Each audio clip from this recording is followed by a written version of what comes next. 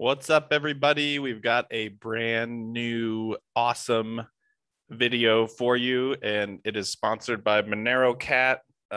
She's really into privacy and told me that I needed to do a Monero myth busting video. Actually, I'm lying. That was totally Chill's idea. But yeah, we wanted to do some like Monero tech for dummies. And if you're new to it, or if you're like Bitcoin and you're hearing all these terms like ring signatures and ring CT and stealth addresses, blah, blah, blah. Just real quick, you should know that ring signatures are what hide the sender. Ring CT is what hides the amount of your transaction, and the stealth addresses are what hide the receiver. And even if one of those are compromised, it doesn't compromise the other ones. So, you know, the security of Monero is not reliant on like each one of its parts. Each one of its parts kind of functions independently, which is like a really cool and novel thing that Monero does well. But yeah, with that, we've got some facts for you. Chill, what's our first fact?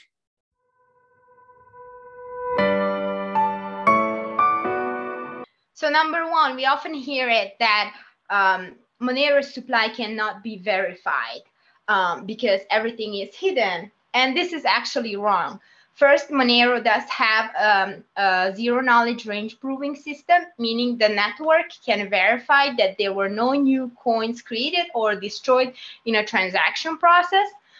Number two, there's this thing called coin-based transactions, which is a miner reward, and that does not use ring CT, which means it's not hidden. Therefore, the supply is easily verifiable.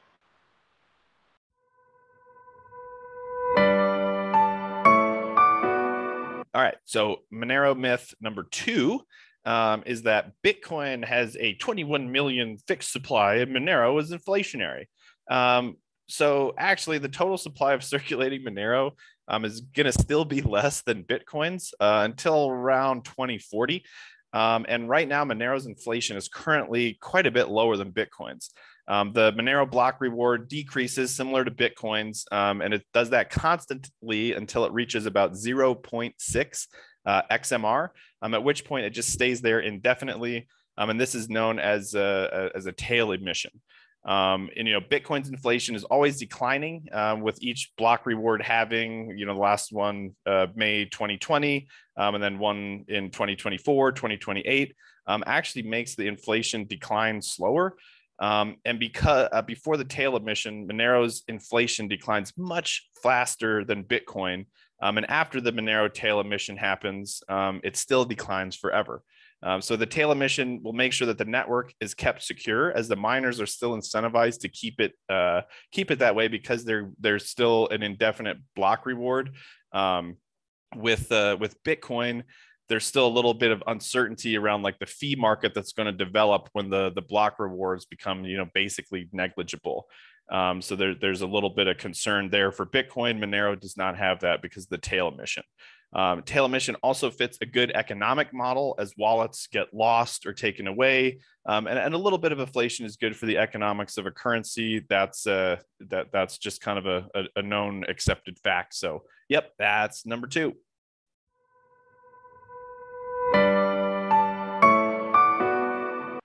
Monero myth number three is that there are no good Monero wallets. And this is not correct. We have Monerujo, we have Cake Wallet, and we have My Monero, and they're all amazing Monero wallets. Plus, we have some desktop wallets as well.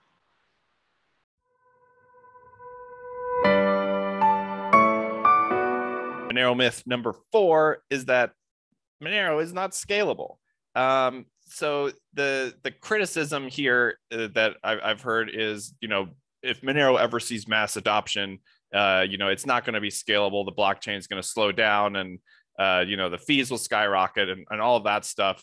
And you know, the argument, it kind of makes sense because the transactions are larger for Monero, like compared to Bitcoin, because of all the privacy preserving features. There's a little bit more data that's included in each transaction. It's not just you know, it's not just the bare minimum. There's things that preserve your privacy, so the transactions are larger. However, we have dynamic block size, which means the amount of or the size of the block can get bigger as there's more transactions. that are being requested or are trying to be broadcast and sent through. So the, at the end of the day, it's kind of like a, we don't know. That there's an option to increase scaling. We've got a lot of super smart people that are working on the Monero, core code. So, I feel like we're gonna be able to scale when that day comes, and we're maxing out on our transactions per second. Yeah, that's myth number 4.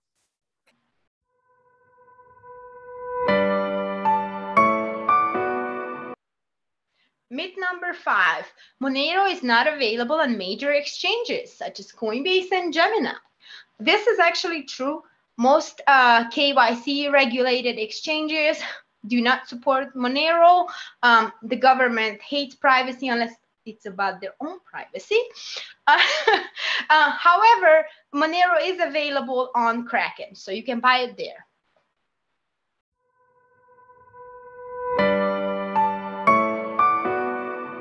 Monero myth number 6 is that Monero will be banned or face regulatory scrutiny due to its commitment to anonymity. So this one actually has a little bit of precedent in it, but I mean, as a part of the Monero community, I feel comfortable saying that, we all believe that financial privacy is a human right. I mean, I know I do, and something that is essential for freedom, and that everybody should be able to transact privately without, governments or corporations or literally anyone else, spying on you. That's just, that's just how things ought to work. I think adding on to that a little bit, the anonymity, there are quite a few different frameworks that already exist in the traditional system for dealing with like anonymous cash transactions, talking about, where'd you get this money, anti-money laundering policies and all of that stuff. So the precedent and like the framework is kind of already there to like deal with anonymous currency transactions. And, we just have to apply it to a digital cryptocurrency. It's not that hard to do it. And actually, Justin Ehrenhofer has a great kind of opinion on that, where he kind of breaks down how it actually works if you want to take, Monero and, just using an existing regulatory framework. So that one doesn't really make sense. Just treat it like cash and, make a few adjustments so that it works digitally. Everybody's happy.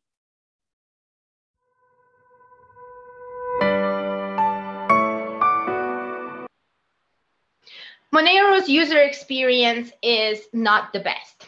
Okay, admittedly, Monero is more difficult to use than Bitcoin because it has longer addresses, longer syncing time, because they have to scan the blockchain and make sure that the address belongs to the account. However, as Justin would say, any idiot can use Monero privately, but with Bitcoin, there's a long, complicated list of steps you need to take in order to make sure you're private, which means that majority of the users are not able to use Bitcoin privately or never will be able to because they're not at that technical level.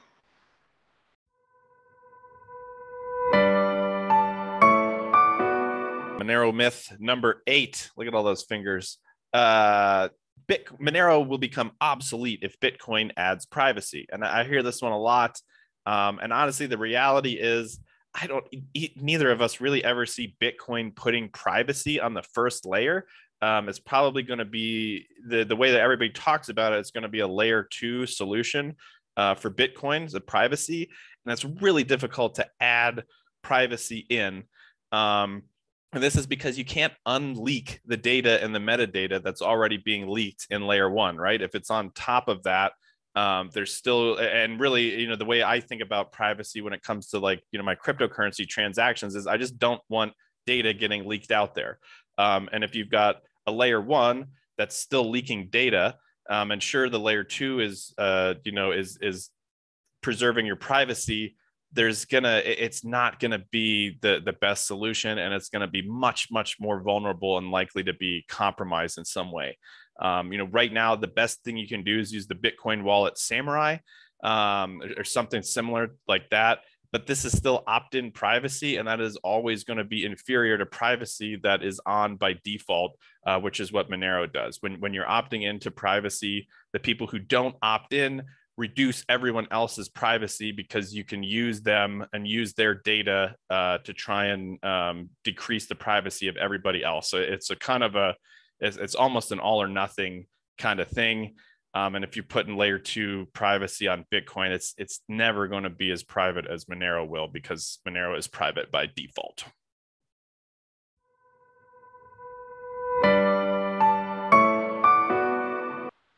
Myth number 9, Monero has very high transaction fees.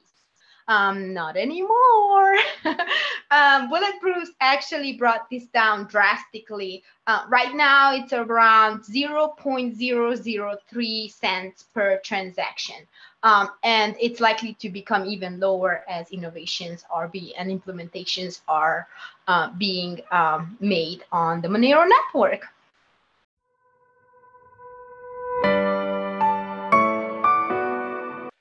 Monero myth number 10 is actually a 2-for-1.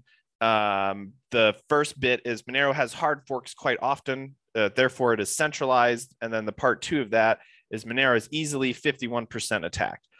So the first part of that, Monero has these hard forks quite often. This is true. That is not a lie. But the reason for these hard forks were to keep the ASIC mining machines off of the network. If you don't know what an ASIC is, it's just a specialized machine that only mines like a specific proof of work algorithm. And so the Monero community decided in 2018, after Bitmain announced that they had made an ASIC for the current Monero mining algorithm, the Monero community was like, oh my God, no, we don't want ASICs. If we allow ASICs to mine Monero, there's actually a much higher risk of centralizing all of the mining power with these expensive machines that somebody with a lot of money can just buy a bunch of and then just gain a huge portion of the network hash rate.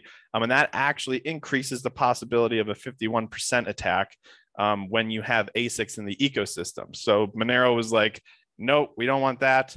We're going to hard fork Monero every 6 months and change to a new proof of work algorithm, so that if somebody wants to create an ASIC, by the time they build it and ship it 6 months later, there's a new algo and that ASIC is obsolete. So it just doesn't make sense to do that.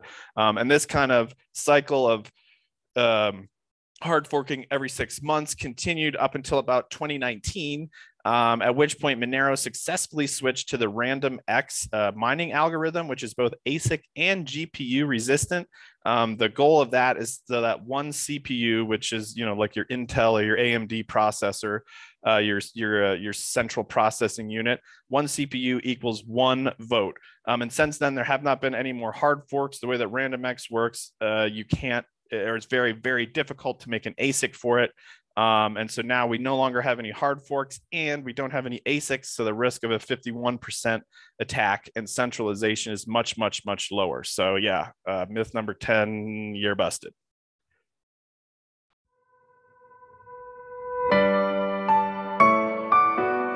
Myth number 11, Monero is Fluffypony's coin.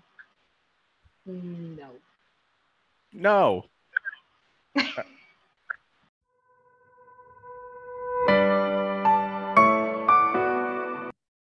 Monero myth number 12, and I don't have 12 fingers, so I'm not going to hold my hands up here, but Monero myth number 12 is that Monero is super centralized. And this is just not true. If you know anything about the history of Monero, it had a fair launch. There was no ICO, no pre-mine, no founder's reward. If you knew about the launch and you wanted to participate in it, you could do so. And there was no like early allocation to people who were involved in the project or were buddies with somebody that was working on it. Kind of, in my opinion, because of this, a lot of developers are attracted to the Monero project because it is literally one of the most decentralized projects out there. And currently, even though the market cap is does not reflect this. Monero has the third largest developer community, and the cryptocurrencies that have more developers working on their ecosystem are Bitcoin and Ethereum, which are number 1 and 2. And with the random X mining, like I talked about in myth number 10 there, the mining is incredibly democratic. All you can literally mine on your phone, or with a laptop, or with a specialized kind of CPU server rig. All of that is fair game. And yeah, I mean, if you value decentralization in terms of mining, developers, and community, Monero is number 1. It is it's very, very, very decentralized, and that was like a big priority for the early community, and it still is a big priority for the community. So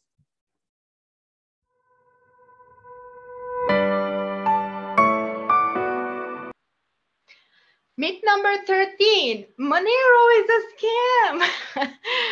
Actually, the early creator of Monero was indeed a scammer, and he wanted to use Monero for his own little nefarious purposes. But the early community, including Fluffypony, saw the promise and the potential in the technology and took over the Monero project. And it has not been in the scammers' hand ever since. So to sum up, we had 13 Monero myths that we just busted for you, but I want to end it on kind of a high note here. So like what can you expect from the Monero project in the future? And at the end of the day, honestly, Monero is kind of boring.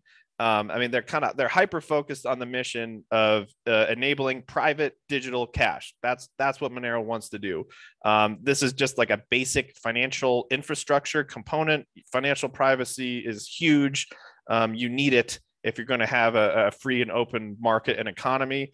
But it's not that exciting. It's like plumbing or roads or bridges. It's infrastructure, right? Monero is just private money. That's all they want to do. They're not trying to, build a tower to the moon and, revolutionize, end world hunger, or, find peace in the Middle East, or whatever, crazy claims all these other shit coins are out there promoting. And most of those claims are bogus anyway, and are just designed to get you to put money into their crappy project. But we're not talking about shit coins. We're talking about Monero. And yeah, it's hyper focused. It's private digital cash, totally a goal worth pursuing, but it can be kind of boring. But yeah, we love it, and we hope you will love it too after watching this video.